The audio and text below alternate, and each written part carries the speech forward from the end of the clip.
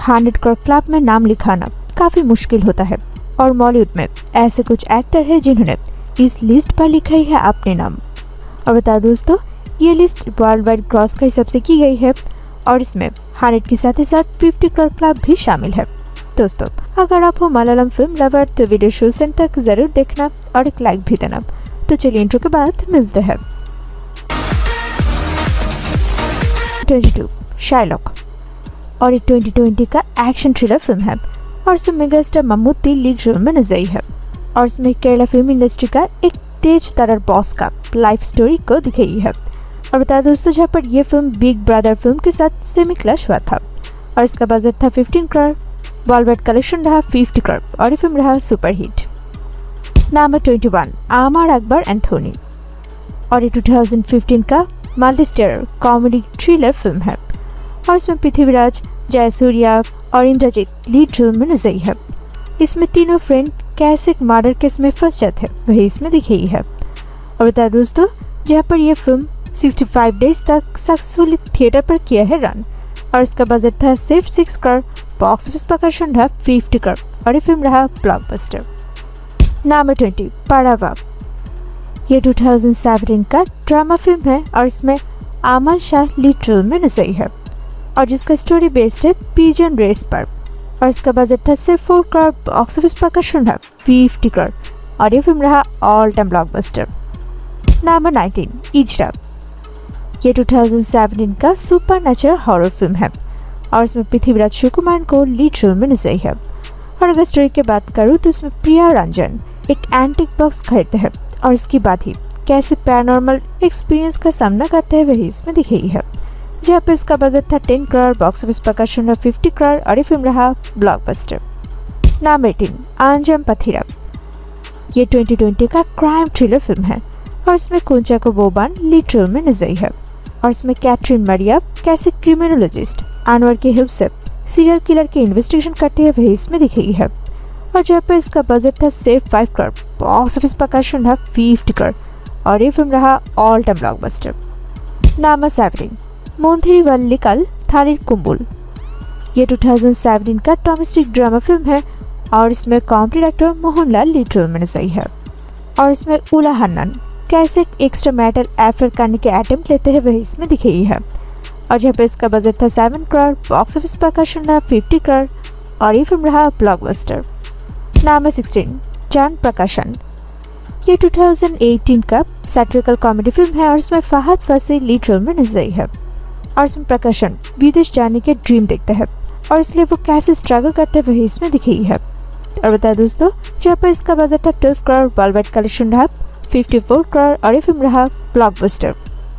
Number 15 Orion, ये 2018 का fantasy drama film है और इसमें कॉमेडी एक्टर लीड रोल में नजर आई है और इसमें ओरियन क्लान जिन्होंने एक ब्लैक मैजिशियन है और केरला में इलेक्ट्रिसिटी आने से पहले कैसे उनका राज चलते थे वही इसमें दिखाई है। जहाँ पर इसका बजट था 24 करोड़, बॉक्स ऑफिस पर कलेक्शन रहा 54 करोड़ और ये फिल्म रहा एवरेज। नंबर 14 बैंगलोर डेज, ये 2014 का रोमांटिक कॉमेडी ड्रामा फिल्म है और इसमें नजरिया, निविन, दिलगुर सलमान, फहद फासिल लीड रोल में नजर आई है और इसमें 4 कजिन ने मिलकर कैसे अपने चाइल्डहुड ड्रीम फुलफिल करने के लिए बैंगलोर में रहना स्टार्ट करते हैं वही इसमें दिखाई है। और ये यंग जनरेशन के बीच में रहा काफी पॉपुलर फिल्म, जहाँ पे इसका बजट था 8 करोड़, बॉक्स ऑफिस पर कलेक्शन रहा 55 करोड़ और ये फिल्म रहा all time blockbuster. Number 13 थानेर Mathan दिनानकाल, ये 2019 का coming of as comedy drama film है और इसमें विनीत और मैथ्यू लीड रोल में नजर आई है। और बता दोस्तों, इसमें एक टीनेजर जैसन का कीर्ति के साथ रिलेशन को दिखाई है और इसका बजट था सिर्फ 2 करोड़, बॉक्स ऑफिस पर कलेक्शन रहा 56 करोड़ और ये फिल्म रहा blockbuster. Number 12 the great father, ये 2017 का मेगास्टार का फैमिली थ्रिलर फिल्म है और इसमें एक बाप डेविड कैसे अपनी बेटी की रेपिस्ट के अगेंस्ट में फाइटिंग करते हुए इसमें दिखाई है। जहाँ पर इसका बजट था 8 करोड़, बॉक्स ऑफिस पर कलेक्शन रहा 60 करोड़ और ये फिल्म रहा ब्लॉकबस्टर।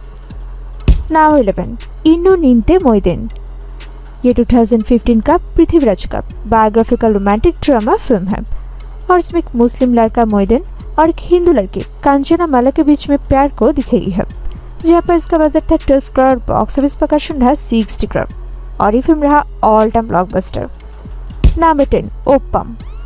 ये 2016 का कॉमेडी एक्टर मोहनलाल का क्राइम थ्रिलर फिल्म है और इसमें जयरामन एक ब्लाइंड केयरटेकर है और उन्होंने कैसे अपनी बेटी को एक सीरियल किलर के हाथों से बचाने के लिए फाइटिंग करते हैं वही इसमें दिखाई गई है और इस फिल्म को मिला है काफी पॉजिटिव रिव्यू। जहाँ पर इसका बजट था 7 करोड़, बॉक्स ऑफिस पर कलेक्शन रहा 60 करोड़ और ये फिल्म रहा ब्लॉकबस्टर। नंबर 9 रामा लीला। ये 2017 का Dilip starrer political thriller film है और इसमें गन लाइसेंस और मर्डर केस से जुड़कर कहानी को दिखाई है। जहाँ पर इसका बजट था 14 करोड़, बॉक्स ऑफिस पर कलेक्शन रहा 70 करोड़ और ये फिल्म रहा ब्लॉकबस्टर। नंबर 8 कायम कुलम कुचुन्नी। ये 2018 का एपिक प्योर फिल्म है और इसमें निविन पावली लीड रोल में नजर आई है और इसका स्टोरी 9th सेंचुरी में ब्रिटिश राज के वक्त एक काइंड हार्टेड लड़का कायम कुलम का लाइफ को दिखाई है। जहाँ पर इसका बजट था 30 करोड़, बॉक्स ऑफिस पर कलेक्शन रहा 70 करोड़ और ये फिल्म रहा हिट। नंबर 7 दृश्यम।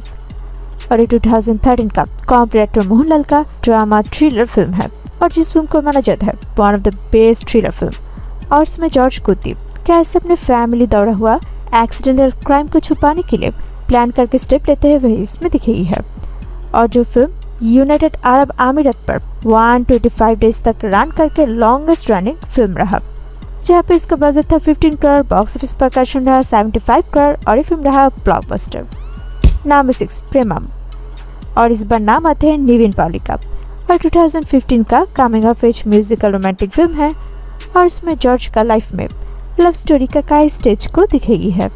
जहाँ पर इसका बजट था 4 करोड़, बॉक्स ऑफिस पर कलेक्शन रहा 75 करोड़ और ये फिल्म रहा all time blockbuster. Number 5 Drishyam 2।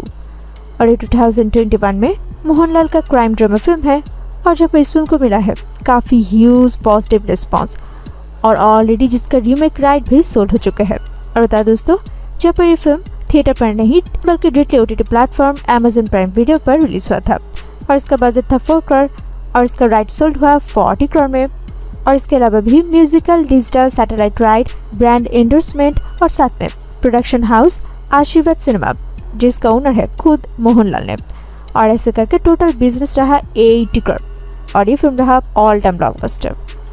Number 4 माधुरा राजा।